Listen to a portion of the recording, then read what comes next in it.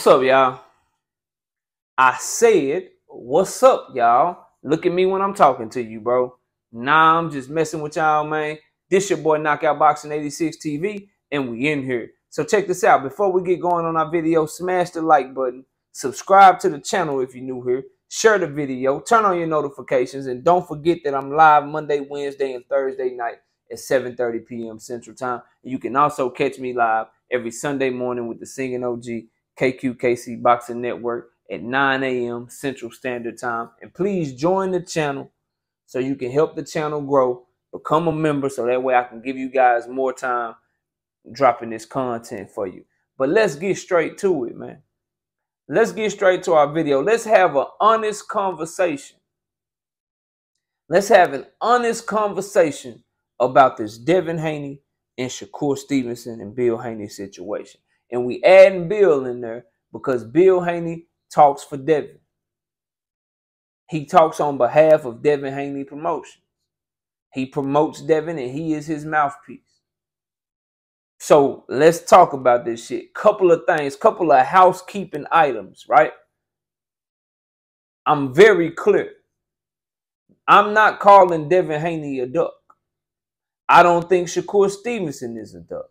I don't think Tank Davis ducked either one of them. These three guys have not been in a position. There's not enough information. No one sent any contracts for anyone to be a duck just yet. What I will say is that Devin Haney's energy with Shakur Stevenson is not the same as it is with these other fighters that we've heard him and his team and his fan base accused of ducking him. His energy, his pop's energy is totally off when it comes to Shakur Stevenson. That's point one. Nobody ducking, in my opinion, but the energy from Devin Haney and Bill Haney a little different when it comes to Shakur. Let's prove that point. Let's prove that housekeeping item first, and then we'll get on to the next housekeeping item. So to prove that, with everyone with Bill Haney and Devin Haney, we can fight right now. We can get it popping right now.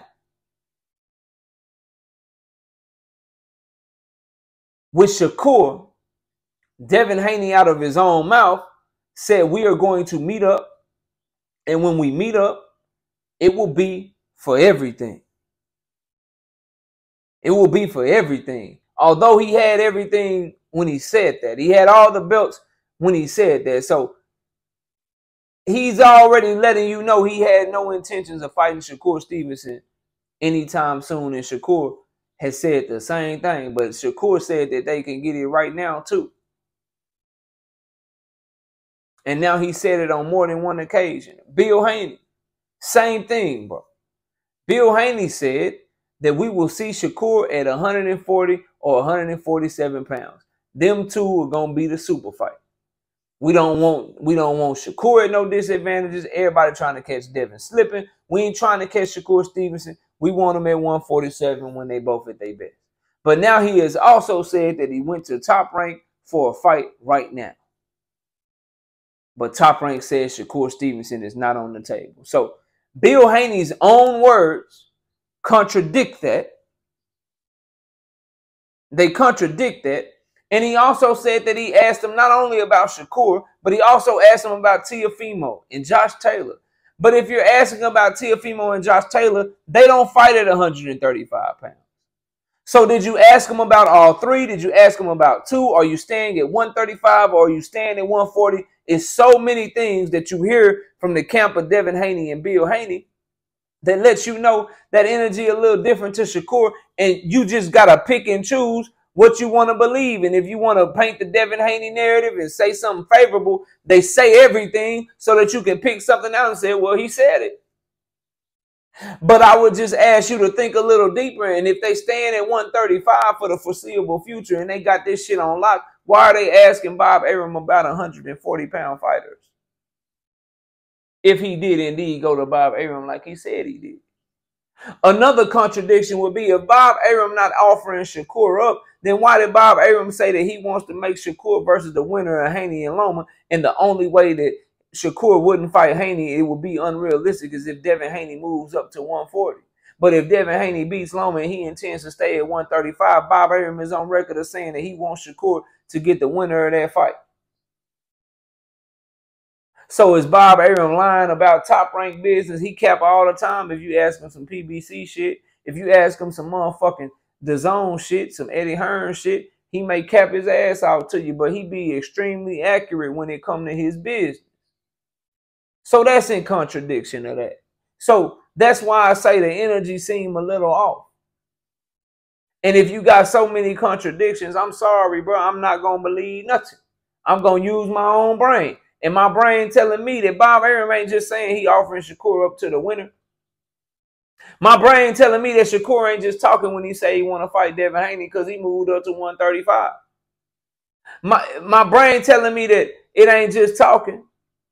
He ain't just talking when he say he want Devin Haney, because not only did he move up to 135, he called him out his last fight at 130 when he said he was moving up. Then he called him out again in his first fight at 135 and said he won't smoke again. Then he put himself in position to be the WBC mandatory by winning the title eliminator against Sashino. The Sashino that he had to fight because Isak Pitbull Cruz and Williams Zepeda ducked him. And George Kambosos ducked him.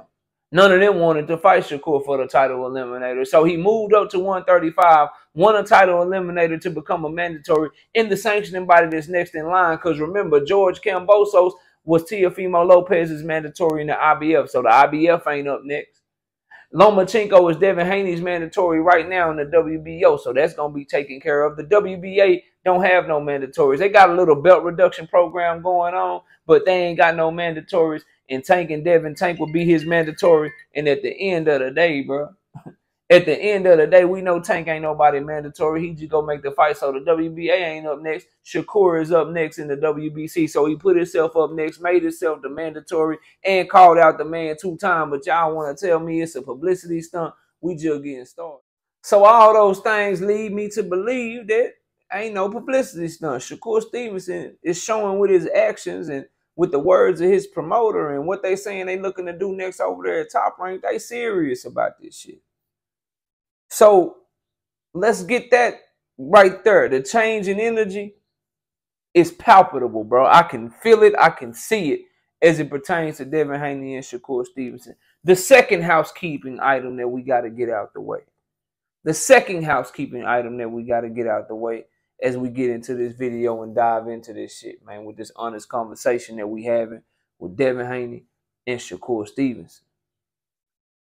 Don't get it messed up with me. Like, I see the comments. I seen what people were saying in the live yesterday. I'm getting the vibes that people say when I hop on panels and shit. Let's get this shit clear. Devin Haney versus Gervonta Tank Davis is the fight that I want more than any fight in boxing right now. That's inclusive of Earl Spence and Terrence Bud Crawford. All right? Earl and Terrence, I done kind of died out on that fight. I still want to see the fight. But to me, the fight I want more than anything is Devin Haney and Tank Davis. But we talking about Devin Haney and Shakur Stevenson because it's the hottest topic. Get out your feelings. We talking about that shit because it's breaking news. The thing is, people got a problem when I talk about it because you think I hate Devin Haney. I don't hate Devin Haney, bro. I just don't like people insulting my intelligence. You got a problem when I talk about it because I'm going to bring inconsistencies to the forefront. Because I'm going to tell the truth no matter who the fighter is. If somebody talking about this shit right now and they talking about how Devin Haney ain't showing a different change in energy, even though all the facts say differently. If somebody talking about this shit right now and they paint the picture of Shakur Stevenson being a duck or some shit like that, you ain't telling them not to talk about it because you like their opinion, because you like what they saying and shit. So don't come over to my shit telling me what to talk about and what not to talk about. Just go listen to somebody that's going to feed you that bullshit because I'm going to feed you that real shit straight up. But don't get it messed up. I want Tank versus Devin Haney more than any fight in boxing. But we talking about this shit, and I'm giving my honest opinion on this shit because it's the biggest topic in the sport. All right? Get that shit out the way. Now let's get to this whole situation, this publicity stunt by Shakur Stevenson. This Shakur Stevenson don't really want it. And that Bill Haney went to Bob Arum and Bob Arum told him no. And let's dive into this. Publicity stunt. This is why you have to pay attention to what you say. And this is why when you're someone like Bill Haney who loves to promote Devin and loves to say everything, when you say everything, you get called to the carpet because you can't say everything, because when you say everything, something got to be a lie. So if this is a publicity stunt, y'all follow me, right? This is a publicity stunt. Shakur Stevenson is in the exact same position that Devin Haney was in when Devin Haney was calling out Lomachenko. Shakur Stevenson just won a WBC title eliminator, and the WBC has already said that they are mandating Shakur Stevenson to fight the winner of Loma and Haney. That's what the WBC president, Mauricio Suleiman, just said earlier this week. So if Devin Haney and Shakur Stevenson are in the exact same position, in 2019, Devin Haney was Lomachenko's mandatory #1 contender. Shakur Stevenson is Devin Haney's mandatory #1 contender. Devin Haney was calling out Lomachenko the same way that Shakur Stevenson is calling out Devin Haney. So I would ask, here's one of those tough questions. Was it a publicity stunt when Devin Haney was calling out Vasily Lomachenko? Was that a publicity stunt? Because, see, Shakur put himself in position the same way Devin put himself in position. Shakur is about to be ordered to fight Devin Haney the same way Devin Haney was about to be ordered to fight Lomachenko. They're in the exact same position. But it wasn't a publicity stunt when Devin Haney was calling for Loma, but somehow it's a publicity stunt when Shakur is calling for Devin. Why is that? If you Bill Haney and Devin, y'all just did the same shit that Shakur Stevenson is doing right now. Did you say that y'all was pulling a publicity stunt? And you know what the difference is between the two? Shakur calling you out and you doing business with his promoter right now. Y'all was calling Loma out from the other side of the street. Which one's more likely to happen?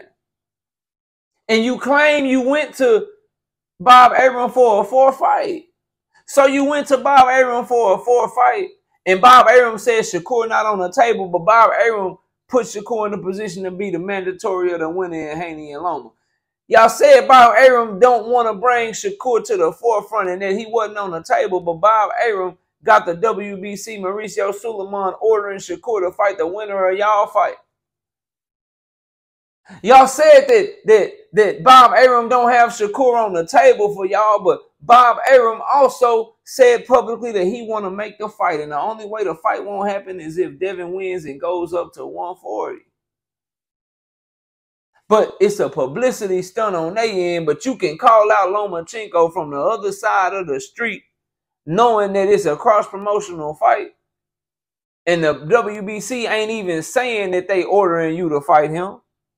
But that wasn't a publicity stunt. I don't think either of them was publicity stunts, to be clear. But I'm saying if one got to be a publicity stunt, wouldn't it be the person that's calling somebody out from the other side of the street? Wouldn't it be the person that's calling somebody out and they know the fight is difficult to make and it ain't been ordered yet? And the president didn't even let you know that he was going to order it?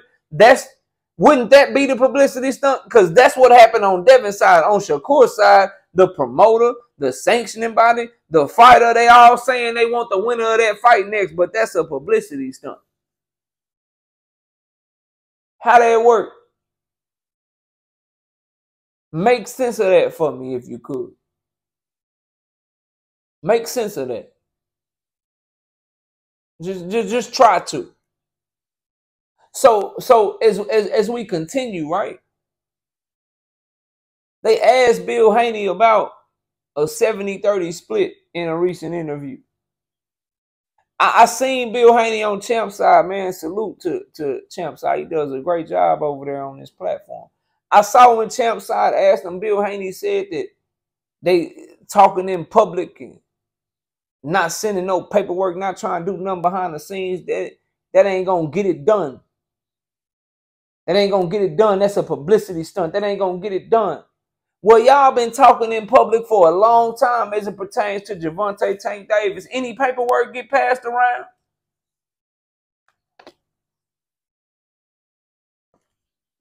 Now, I don't believe it's a publicity stunt. I think Devin really want to fight Tank, and I think Tank really want to fight Devin. But if you calling that a publicity stunt, shouldn't you look in the mirror and make sure that you ain't doing some of the same shit that you calling a publicity stunt? If Shakur is just calling you out publicly but ain't doing shit behind the scenes, I would ask, what did y'all do behind the scenes to fight Gervonta Tank Davis, man?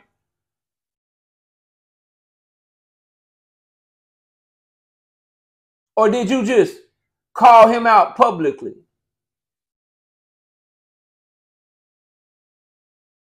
and not try to get any paperwork done?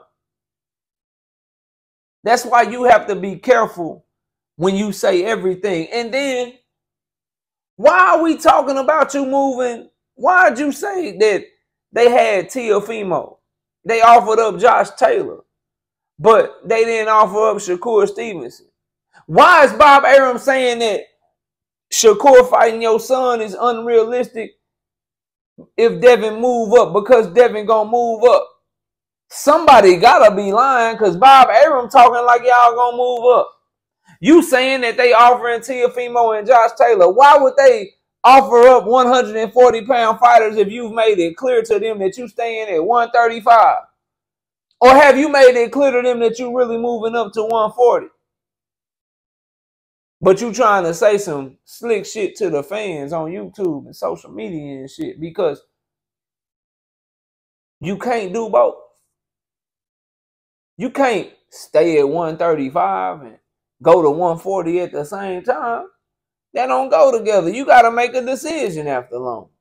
But you claim that you have already made your decision. You told me on my show that you was staying at 135. No, yeah, you told me you were moving up. My bad. You told me you were moving up. So what you told me. That's what you told BFTB as well. He got the interview with Devin, and Devin told him out of his own mouth he was moving up after the Loma fight. Now y'all staying at 135, but they offering 140 fighters. They offering 140 fighters while also saying that y'all fight with Shakur ain't gonna be realistic because Devin gonna move up and shit. So is Bob Arum lying, or do he know some shit that I don't know? Do he know some shit that us here on YouTube don't know? Sound like Bob might know the real shit. Sound like Bob might know the real shit, man. Cause Bob is letting you know right now, we got Shakur for you. Shakur getting the winner of this fight. He fighting for the WBC title next, whether you got that hoe or not. And he won't smoke. He letting it be known he won't smoke. So what we doing? Oh, we moving up to 140, Bob. Come on, man. I got questions. Y'all got to be honest with me, man. Y'all got to let me know what's up. Keep it 100. This shit seem fishy, man. The energy way off. Like I started at the beginning of this video. This shit way off. It can't all be true. Now somebody, as I sign off, as I get done, as I go to enjoy the rest of my night, tell me what motherfucking lie I just told, man. Your boy Knockout. We out of here. Peace.